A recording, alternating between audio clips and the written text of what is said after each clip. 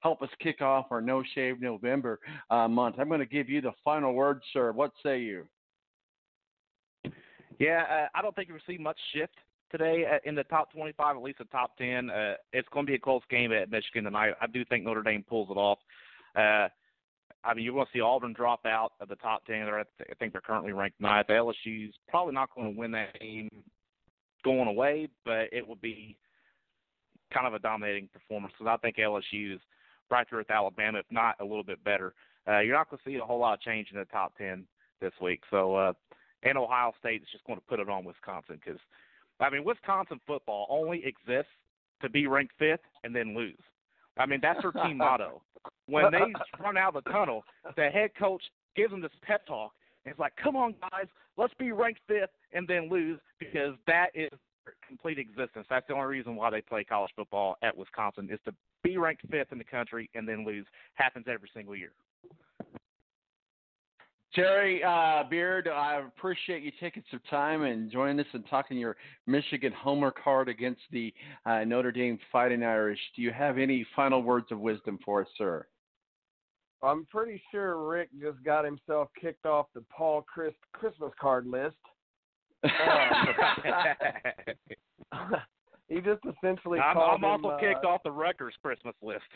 What was the old the coach from the Titans, Jeff?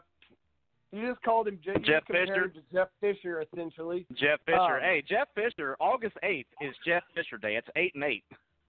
Yeah, of course. I think we have a chance to see a little shake up in the top 10. I think Wisconsin gives Ohio State all they want for 3 quarters, and it comes down to the end. And then, obviously, I think Notre Dame is going to have their hands full this evening.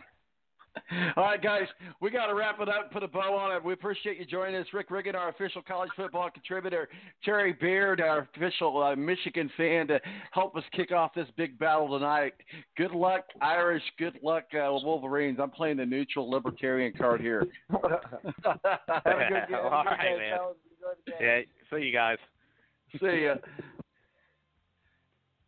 Man, always good to have them on. Whew! Sometimes I just got to say, hey, guys, wait, who's the host here? We went from Bag of Wieners to Jeff Fisher to, I mean, we covered the gamut, but we're getting into the NFL talk. Tony Donahue of the Tony G podcast joins us. Ed Kratz on the road up to Buffalo. Mo can't join us, so it's just me and Tony. We'll be right back right here on the Balance Radio Network.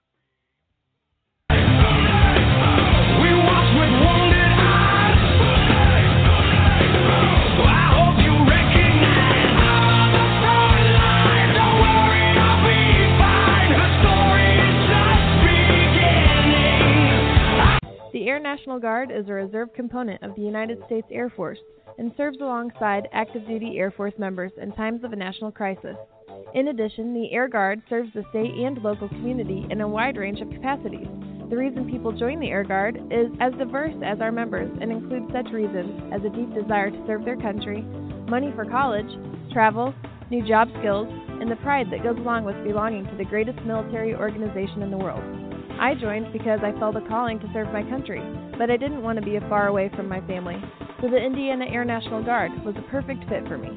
With over 95 different career opportunities to choose from and 100% paid college tuition to any state-funded college, why not give us a call? Call 1-800-841-3103 or visit online at goang.com to find out more. Again, that's 1-800-841-3103. The Air National Guard, guarding America, defending freedom. When you don't go to Geico.com, car insurance can be confusing. Like Swedish techno confusing. Bark, bark, meow, meow. Dance with me, purple cow. Bark, bark, meow, meow. Ooh, you lovely cow. Geico makes it easy. With 24/7 access, all you have to do is go to Geico.com and you could save money on car insurance. It just makes sense. Unlike, you know. Dance with me, purple cow. I like your moves. When you don't go to Geico.com, car insurance can be hard. Like early 90s heavy metal hard. I'm yelling and screaming and I'm loud. Roar. Geico Geico makes it easy. You can review and update your policy or report a claim on Geico.com or the Geico mobile app. Because shouldn't we all have a little less stress in our lives? I'm not even upset about anything! Here's to the straggly ones. The first ones. Hey, I look good with this ones. The black, brown, red, and gray ones. The itchy ones. The ones grown by Dad. The ones grown for Dad.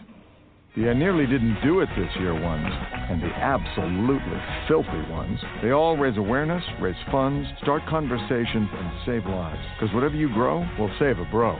Sign up now at Movember.com.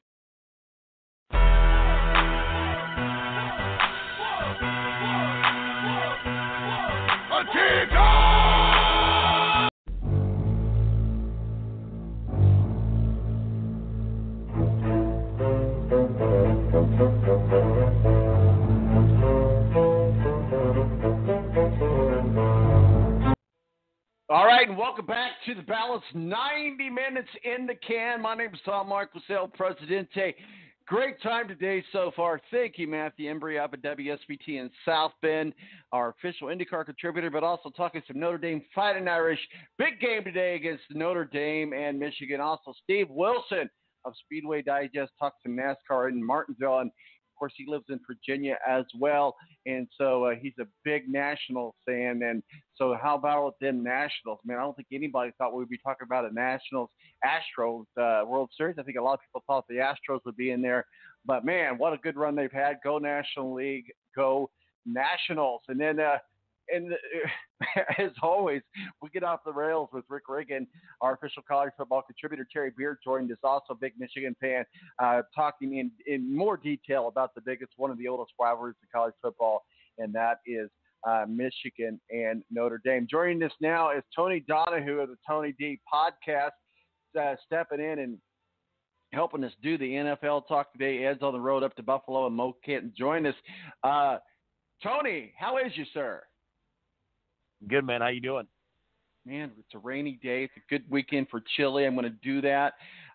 Make some chili tomorrow. And, you know, I shaved everything off yesterday for No Shave November. So, you in? You going to no shave and throw the razor away for the month? I'm going to have to pass on that one this year. I know. You're doing the job interviews and all that stuff. But, hey, I tell you what, guys. This is our annual kickoff, No Shave November. We do this every year. Just remember, the more you grow, the more you save a bro. And it's a great cause. And if you got some money to donate, go ahead. We got our group linked, the Balance linked up on Twitter. And go. We do this every year. And by the end of the month, I look like Santa Claus, according to my granddaughter. But it's all for a good cause. And it saves you like, I don't know, however long it takes you to shave, 3-5 minutes in the day, and that all adds up, Tony. At the end of the day, it all adds up. Look at how much time you get back in your day by not shaving. Just saying. Yeah, I guess you're right. Well, let's talk a little NFL. I mean, like I said, Ed Kratz, beat writer for the Philadelphia Eagles, is on the road to Buffalo, so he's not going to join us. We'll get to the Eagles here in just a second. But since we both live here in Indianapolis and our homer card is the Indianapolis Colts, I was at that game last week. What a fantastic win that was against a huge divisional rivalry against the Houston Texans. Almost said Astros. I got them on my mind. Against the Houston Texans, and the roof was open. It was a great win. I enjoyed being there. Of course, tomorrow the Broncos come into town, and you know, I hate to liken the Broncos to the Raiders, but if we get too comfortable in our own skin, the Broncos can come in here with that defense and give us an L as opposed to a W. What are your thoughts? Yeah, the defense is tough for the Broncos, and the Colts seem to just play really close games this year. I think they've all come down to a final possession, basically. I like the Colts in this one. I do like them to cover the 5.5. They're the best team against the spread this year. Jacoby Brissett has been playing well. We saw Zach Pascal step up last week. The defense has played really well. I just don't trust Joe Flacco at all. 100% don't trust him. I think the Colts, I think it's going to be a back-and-forth game. The Colts get a big stop late, maybe a turnover. I'm at Colts 27-20. Oh, I'll tell you what, I'm right there with you because and Joe Flacco's not even that good of a quarterback, but he's sneaky. I wouldn't even say sneaky good. He's just sneaky, and he's been around the league for a long time, and he knows how to take advantage of a young line that we have, and not to mention the defense that we have. So all I can say is if the Colts should just come in there and control the run and be able to just focus on getting a W and get out of there, I think that we'll come out with a W. Let's start going around the league here. We'll start with Thursday night's game, the Redskins and the Vikings. Vikings on top, 9-19. At least they were at home in Minnesota as a home into the Washington Redskins. If I was any NFL team, I would not want to play, especially in bad weather, at the Redskins, for sure. Yeah, I mean, you look at just how bad the Redskins have been. They got caught up in that. They were the first team in NFL history to cover a spread last year, or to cover a spread without scoring a point. They were plus 9.5 to the 49ers at home. They scored 0 points but only give up 9. It's a sloppy mess of a season for the Redskins. We saw it again Thursday night. Kirk Cousins playing against his old team. It wasn't the blowout that I thought it might be, but ended up being 19-9. The Vikings are tough. They won 4 in a row now. Stephon Diggs, if they get Thielen back, this is a team that it's hard to go to Minnesota and win. This is a team, if they could get somehow back into the thing and chase down the Packers, the Vikings are a team I think they can make some noise in the playoffs. But yeah, the Redskins are awful, and you know how awful they are when the Nationals in the World Series have 2 wins so far in the World Series. That's going to be more wins than the Redskins are going to have all season.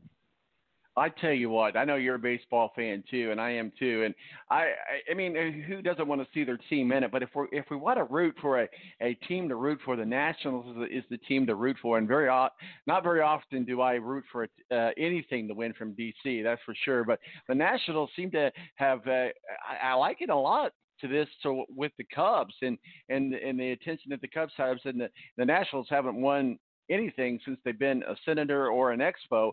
So it's really exciting. Talk to us a little bit about the World Series, but we'll get off the track here a little bit. But the Astros, I think a lot of people thought would be there. I mean, there was certainly no surprise that the Astros were there. Maybe we were kind of surprised that they were able to get past the Yankees.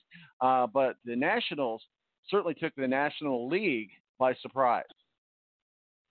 Yeah, they got red hot. And we know in postseason baseball in October, it gets cold, it gets windy, it's hard to score runs. They've manufactured runs when they've needed to. They've had great pitching. The bullpen's been exactly what they've needed. They tied the postseason records for consecutive wins with the 2005 White Sox. I didn't expect them to win the first 2 games, I can tell you that, to go up 2-0. And like you said, it's good to see because you haven't seen – most people in their lifetime haven't seen a baseball team out of Washington do anything. Like you said, you have to go back to the Expos, the Senators, 70s, early 80s. But I think the Astros are going to bounce back again. They're going to win Game 4. It's going to be 2-2. And honestly, I think that the Astros are going to win every game the rest of the World Series and take it back and win their second in 3 years. Well, you might be absolutely right about that. Certainly they've got to keep but the good thing about the Nationals is they're young and they can hit home runs, and that it really is kind of friendly for the MLB this year, or over the last couple of years, is if you're able to hit home runs, which just seems to be very home run friendly. So we'll see what happens, but I really would not be surprised if this goes to 7 games, but we'll certainly see what happens. Let's talk a little bit about the NFL again, going back on that. The NFL trade deadline's coming up. It seems to be a bit of a snooze fest. I think the Jaguars trade to the Raiders, brain fart, but it's been the biggest news out of the trade deadline. I'm sorry. Go ahead. Yeah, I think New England going out and getting Mohamed Sanu was a big pickup. The whole Josh Gordon situation where they got to put him on waivers or trade him by early next week kind of forced their hand to maybe go out and get somebody. And Mohamed Sanu goes from a bad Atlanta team that is without Matt Ryan this weekend, it looks like. It only has 1 win, to Super Bowl contending Patriots. There was a couple, Marcus Peters getting traded last week. Jalen Ramsey, obviously the biggest one. We'll see what happens. That was who I was thinking of. they've got the Colts got a lot of an abundance of draft picks that they would be